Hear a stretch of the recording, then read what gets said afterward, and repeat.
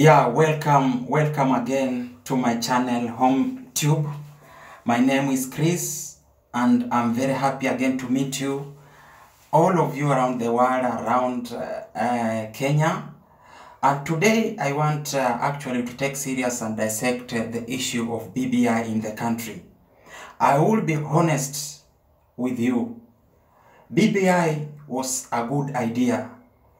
BBI had good things in it. But I want to say it is unfortunate because Deputy President William Ruto has managed to destroy that idea to nothing. And the faster Uhuru Kenyatta and his friend Raila Odinga accept this, the better, so that the country can move forward to something else. Elections are just about 4.5 months to taking place, and it would make no sense fighting for BBI, though someone or they argue that with BBI there will be more spaces for the likes of Kalonzo Musyoka and people who are actually joining as Miola Umoja, like NA Kenya party leader Martha Karua. Yes, providing spaces or positions for some of these friends is good also for Raila Odinga to win. You see numbers, and you see even Kalonzo Musyoka coming to his side. He wanted a position, and we are told that the deputy or the running mate slot is already taken by Mount Kenya people. Martha Karua, I don't know what she will be given, but appropriately I would say if these guys sat down and thought about the country, they will at least put their personal interests behind and push a national agenda at least forward, so that everybody else can understand what they are fighting for.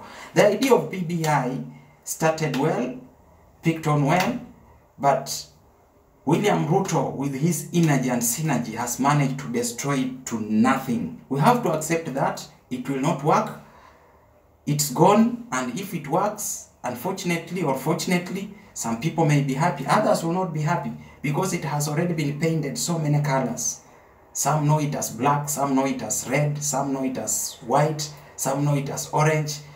And I think Honorable Raila Odinga and his friend President Uhuru Kenyatta should just put that thing aside, focus on the bigger picture, fight for elections so that they can win.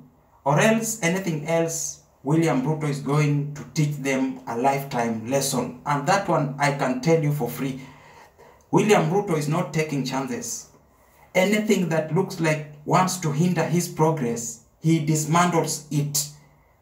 And he doesn't sleep until it sounds lifeless.